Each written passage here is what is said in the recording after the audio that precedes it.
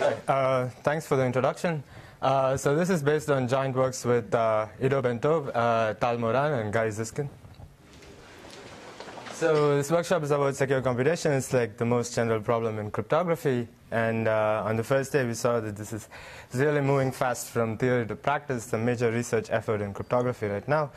And people are actually looking at implementation and systems issues in this area.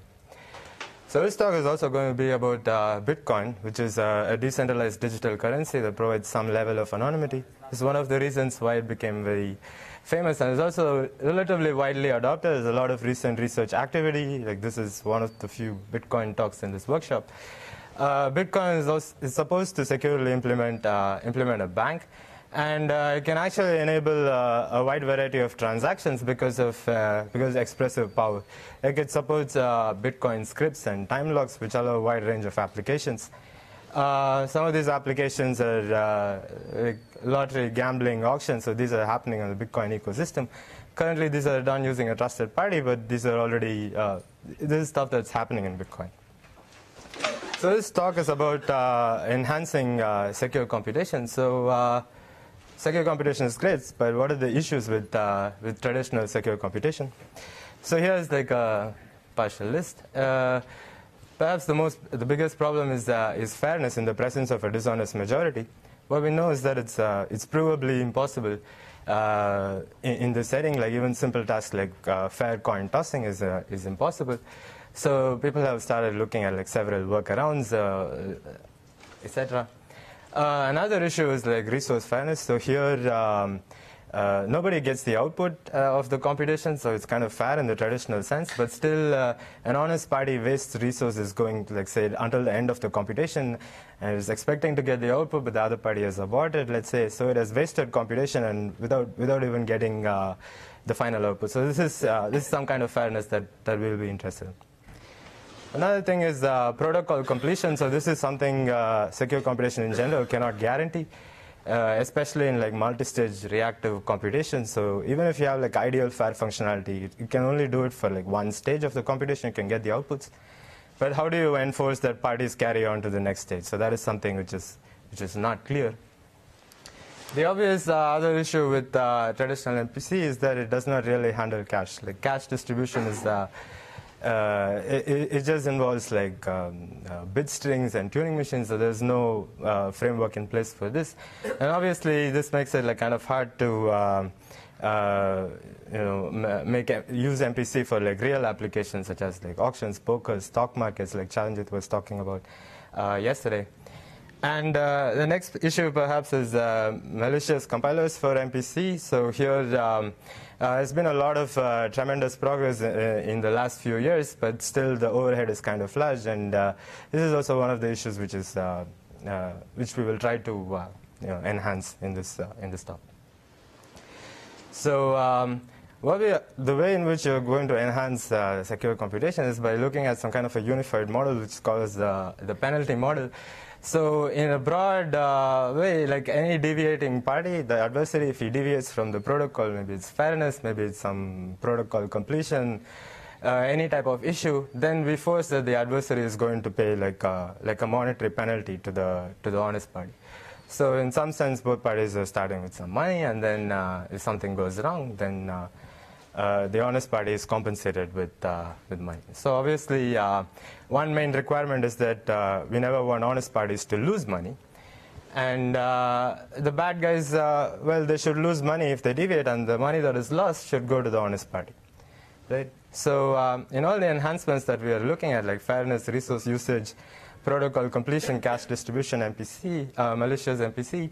So here we are going to adopt this penalty model. So the adversary can deviate, like for example in fairness, he can deviate, he can learn the output and abort. But then we will make sure that the honest party is compensated according to this model. So the type of applications that we will enable will be like some fair versions of lottery, where fairness is in this sense, like in the penalty model. You can get the output and you can abort the computation, but the honest party will get compensated, right? So we can enable like fair versions of lottery, poker, auctions, markets, and so many other things. So one way to look at our applications is, you can look at them as like complex smart contracts with this like penalty thing in the contract. Plus, we will enable is like added security and privacy guarantees. And what we will mainly show in this talk is that how to build these like very complex contracts from very simple contracts. So the type of there are several notions of simplicity one might be interested in. And the notion that we will look at is like some kind of stateless contracts. So these contracts the simple contracts won't depend upon other contracts. And even in a multi-party setting, these contracts will only involve like two parties, but still they will allow you to realize these complex contracts in a multi-party setting. So this is the type of this is one way to interpret our results. So this is the simple contract that we will be using throughout this talk. So this is the claim or refund transaction functionality. So so this involves only two parties, and it's stateless in the following sense. So there is a sender and a designated receiver. The sender is going to deposit some money to this functionality, and then it is going to specify some circuit fee and a time-bound tau. Now the receiver has an option to either claim it or not claim it. But if it has to claim, if it claims this money, then it has to do so within the specified time-bound tau, and it has to produce a witness T that satisfies fee. So if it does it within the time-bound tau, then it can get the money. But if it does not do anything, then the money is just returned back to the sender, right? But if it does claim the witness, then the witness is revealed to all parties. So I said it involves only two parties, but now I'm saying the witness revealed to all parties. So this is because the way this is just like an ideal functionality version of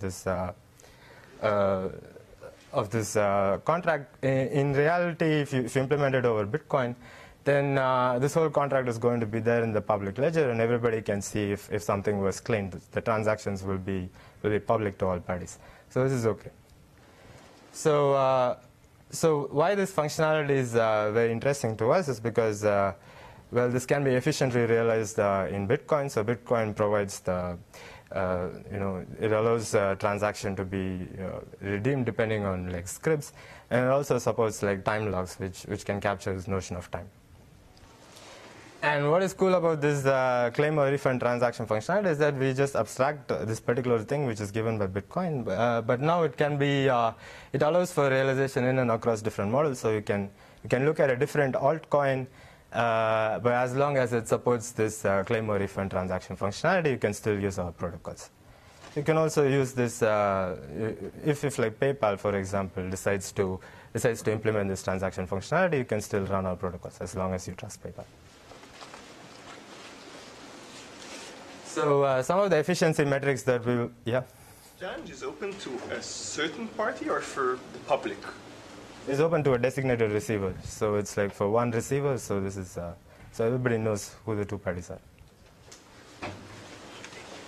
So the efficiency metrics that we will be interested in when realizing these complex contracts from simple contracts are the standard ones, like you want like computation complexity, communication complexity, or round complexity. It depends on the specific application that we are interested in. The other complexity measure, which is kind of new and unique to this to our problem, is the so-called validation complexity. So this actually tries to capture the complexity of the scripts. So in the previous slide with the claim or refund transaction, so this is the complexity of fee.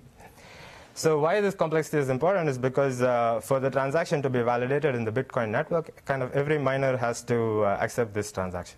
So they have to essentially run fee and see whether the witness actually corresponds to fee.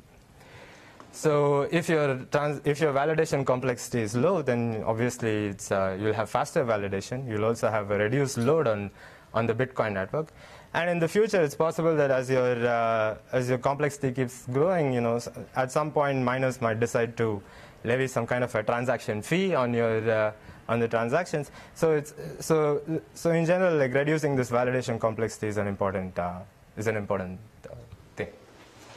The other complexity measure that we might be interested in some of our applications is this optimistic complexity. Here you kind of typically expect parties to behave honestly, and you optimize for this, not necessarily for worst case.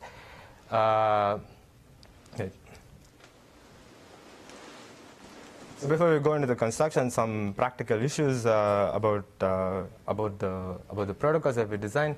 So clearly, if you have an attack on Bitcoin and you break the claim or refund transaction functionality, our schemes are broken. And in general, we assume that whoever is running our protocols, they have a good communication network, like there's no denial of service, or you have like some workarounds around this because, yes? On the first point, have you thought about doing something so that if Bitcoin is broken, then the fairness only is broken, but otherwise the protocol remains secure with the board, for example? Yeah, it will be. You will see it in the construction, so that will be the case. So, but we don't give like the penalty guarantees anymore. It will just be secure with the board.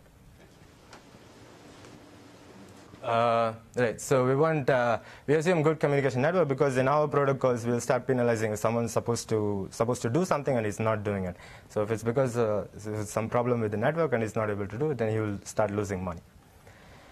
And for some of our constructions, we'll also need very slightly more complicated scripts than the scripts that are currently supported in Bitcoin. There are many opcodes which are blacklisted. So our scripts do not all our protocols run directly on Bitcoin. But there are some proposals for all coins with Turing complete scripts, and if they happen, then you can run our protocols on them. Or alternatively, you can contact like some specific mining pool and ask them to mine your transactions, and you pay increased transaction fees. So that is also an option. Constructions will use heavy crypto in the sense that they'll use garbled circuits, snarks, and NISICs, and but the efficiency of these primitives are expected to improve in the future. So in the rest of the talk, I will talk about the enhancements to secure computation. I'll briefly describe the problem and the main results. For the first, for fairness, I will be describing the result in slightly more detail. For the rest, it will probably be just a slide or two. So the first issue is fairness in secure computation. So fairness in general is like exemplified by this fair exchange or contract signing problem. So where two parties want to sign a contract, but neither party wants to go first because you might sign the contract, but the other party might just take the contract and run away. So this problem and fair coin tossing and several like fair secure computation problems in general, they are provably impossible. And so we can, so researchers have looked at several workarounds. So in this particular line of work, we'll be looking at the workaround in the penalty model. So here we allow the adversary to abort after learning the output. But if it does so, then it will pay penalties to all other parties. So I'm just going to summarize some of the results that we know, also giving credit to prior work. So it was a protocol for two-party lottery by Back and Bentov, and also a protocol by Stefan Zimbowski's group at the University of Warsaw for multi-party. So these are the first protocols, at least to the best of my knowledge, which started using a penalty model and tied it to Bitcoin. Following this, there was a two-party secure computation protocol by Stefan's group, and concurrently there was a multi-party secure computation protocol in this claim or refund transaction hybrid model. And the validation complexity of this is like independent of the function that you're evaluating. It's just going to be some hash verification. It depends on the output length. So in subsequent works, there have been like efficiency improvements by using slightly more complex contracts. So we are going to show a protocol using like simple contracts, claim or refund, but you can use complex contracts and obtain some efficiency improvements, mainly in the round complexity. So just to get a flavor of how we model some of the complex contracts, so we model them just as like ideal functionalities, but now they're going to start dealing with money in some sense, right?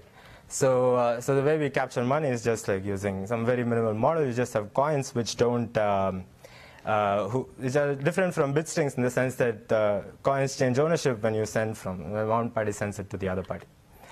So this is the slide for like the contract for secure computation with penalties. If you ignore the stuff in green, you just get like standard secure computation. So everybody submits their inputs, and the functionality returns the output to the simulator, and the simulator has a chance whether to abort or to continue. For secure computational penalties, now we ask everybody to deposit some coins. So the coins deposited by the honest parties are going to be returned to them. And the simulator, if he deposits like sufficient number of coins, namely h times q, where q is the penalty amount and h is the number of honest parties, that is like sufficient to pay penalties just in case the simulator aborts, right? So now if it submitted sufficient number of coins, then it has a chance to look at the output. If it did not, then the output is sent to all parties. It can look at the output and decide to abort, in which case the penalties are distributed. If it continues to, if it decides to continue, then it gets its deposit back. So this is the way. This is just a flavor of the ideal functionality representation of our. Yeah. What's the relation between Q and D? So it depends. Like it's a parameter, so you can write a theorem saying that D should be so much times Q. For our protocols, it will be something like N times Q, where N is the number of parties. But this is some parameter that you can improve. And for X not equal to H times Q. Yeah, so this means like X less than HQ. So we are not allowed to abort if that's the case. Yeah, so in the actual protocol, an abort will happen somewhere before the simulator extracts the coins. So this is just like a high-level picture. So there's some details which are missing. But so functionality, is it common for functionality to use number of honest parties inside? I've never seen a functionality like that. Is it even within UC framework? yeah, so you have the simulator and the number of. Functionality you use those numbers. Functionality always knows who's corrupt. And the number of inputs. It gets from the simulator all the corrupt inputs, and it has to get from the other parties, each other party for other inputs. So we are going to show how to realize this fair secure computation from simple contracts, right? So first starting point is to reduce fair secure computation to fair reconstruction. So this is like a general paradigm which is used in several previous works. So in the first step, we are going to run like some unfair secure computation, which is going to compute the output of F. It is going to additively secret share among n parties. Then it's going to compute commitments on each of these shares. It's going to make all the commitments public, but the ith decommitment is made public only to the ith party. So note that this is an unfair step, it's an unfair secure computation, and the adversary can abort during this step, but it will not learn it will not learn the outputs because at least one of the shares is hidden because there is at least one honest party. So what we need to do is now a protocol for fair reconstruction. Everybody reveals their shares, and in a way such that if an adversary does not reveal the share, then you have to penalize him. So we are going to use the following notation to denote a claim or refund transaction. This is the arrow notation from P1 to P2. So it just means that P1 makes this claim or refund deposit, and P2 can claim it within time tau. It can claim the money if it reveals the witness T within time tau. So our protocol is going to, so after this first step, it's the protocol for fair reconstruction of penalty is just going to be a sequence of it's just going to be like a sequence of these arrows, a sequence of claim and deposits. So note that this the FCR functionality itself does not provide any kind of simultaneity guarantee. So someone can make a deposit, the other party can abort. Someone can claim a deposit, some subsequent party can abort, and you also have to deal with malicious coalitions.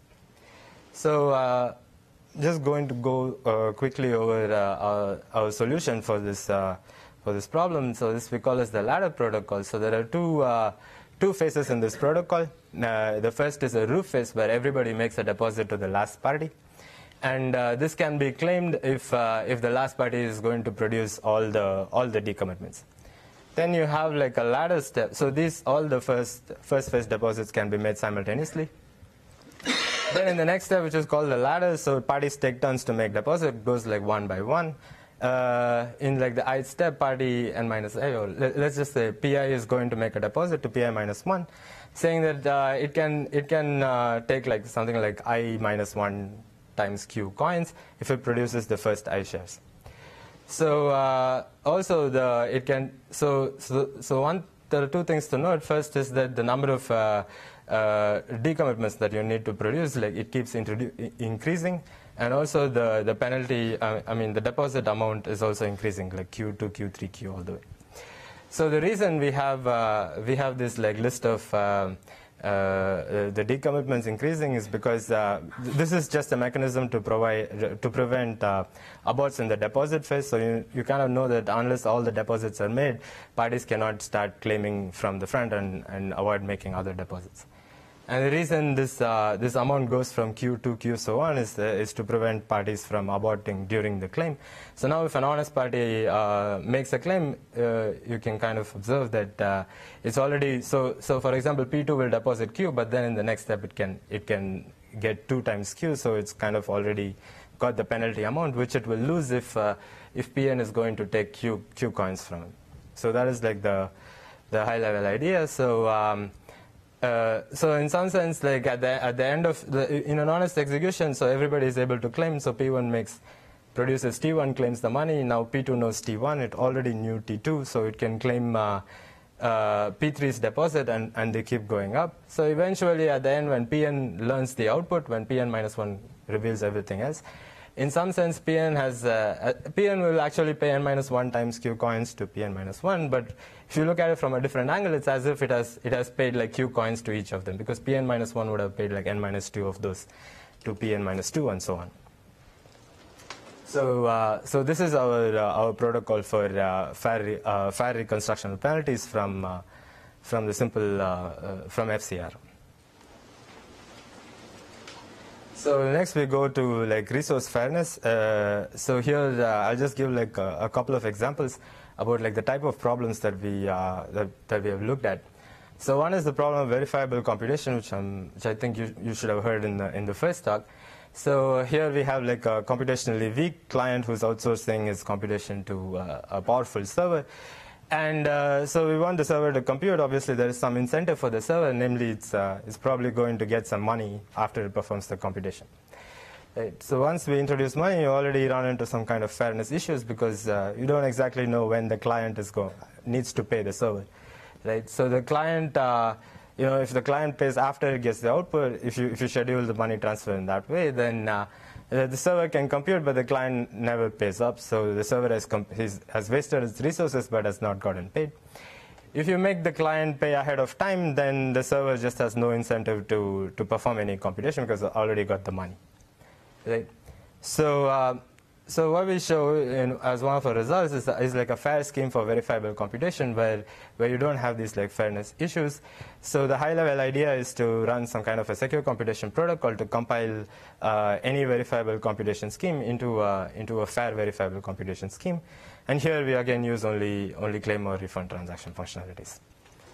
And the validation complexity of a protocol is kind of proportional to the client verification. It's just like a snark verification, and it's not. It doesn't depend on the exact function that is being computed. So that is what is non-trivial about this result.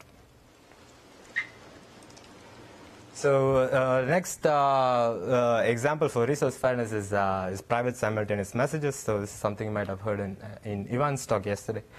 So just going back to the model, so here we have like multiple clients and one referee, and the clients share some randomness. The clients are supposed to send a single message, which allows the referee to learn the final output of the function. So we can look at a variant of this model where the referee is actually paying for the output. So it's willing to pay for the output.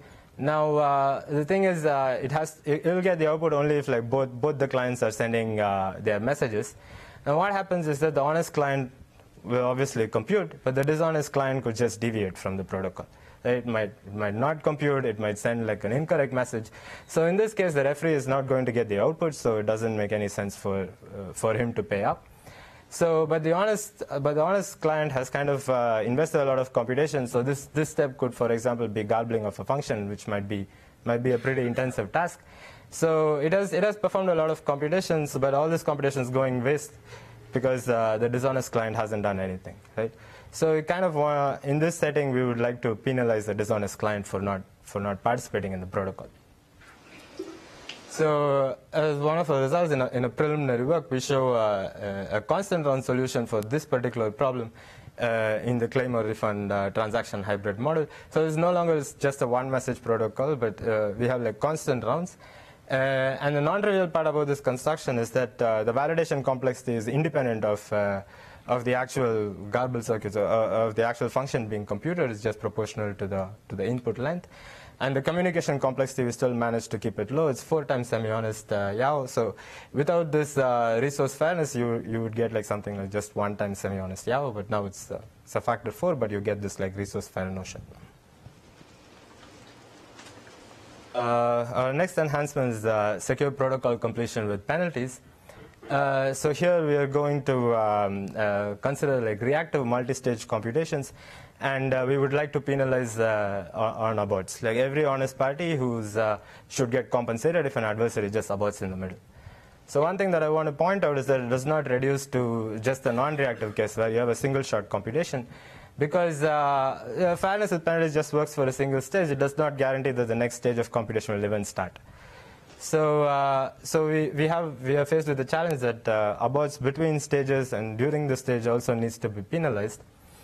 And so this kind of a protocol completion mechanism would allow us to realize cool applications like multi-round adaptive fair exchange. So here you have parties having like a lot of commodities they are willing to exchange like round by round.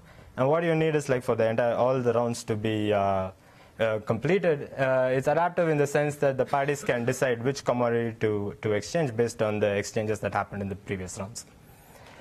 It can also enable some applications like mental poker, where if you're not able to capture all the players' strategies in a single shot computation, you can just look at it as a reactive computation and still force the protocol to be completed. When you talk about mental poker, so obviously our functionalities are already kind of handling money in some sense. So it makes sense to look at a more general notion of cash distribution, where the functionality is going to take both like regular inputs as well as coins, not just as a penalty deposit but also as an input. And then it can compute the output of the function and redistribute the coins that were deposited depending on the output of the function. So this will obviously yield solutions to several applications like lottery, auctions, poker, stock markets in general. And this is the result that we have about this particular primitive. So this was actually introduced by work by Stefan et al., where they outlined that something like this would be very cool, and they sketched the solution in the two-party non-reactive problem in a subsequent paper.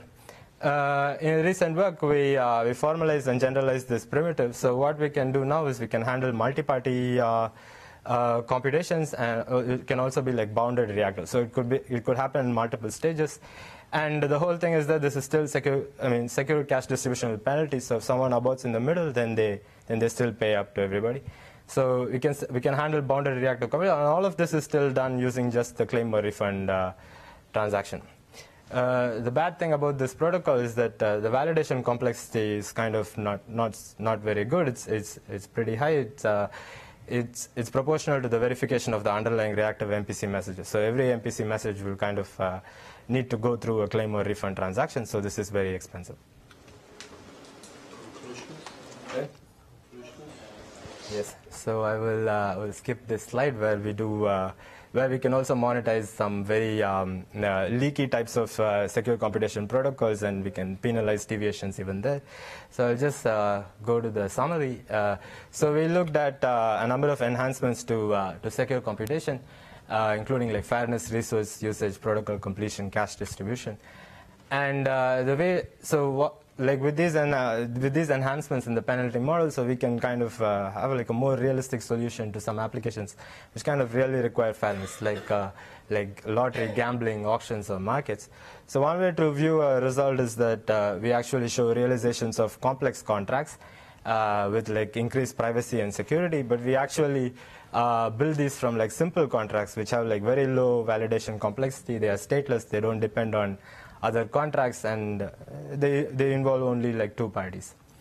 So for future directions, some of the notions, like mainly like resource usage, for example, we don't have a very good formalization, and also formalizations of Bitcoin itself is kind of open, and you can also look at like other ideal functionalities, transaction functionalities, which can yield the same type of applications. Obviously, other like more applications for which the claim or refund transaction functionality does not really help. So those things are open. Efficiency improvements is an obvious open question. Some of our protocols, for example, the fairness with penalties protocol takes like n rounds, and each round is like 10 minutes if you put it on the Bitcoin network. So obviously improving the round complexity is of great interest. Thank you. Thank you.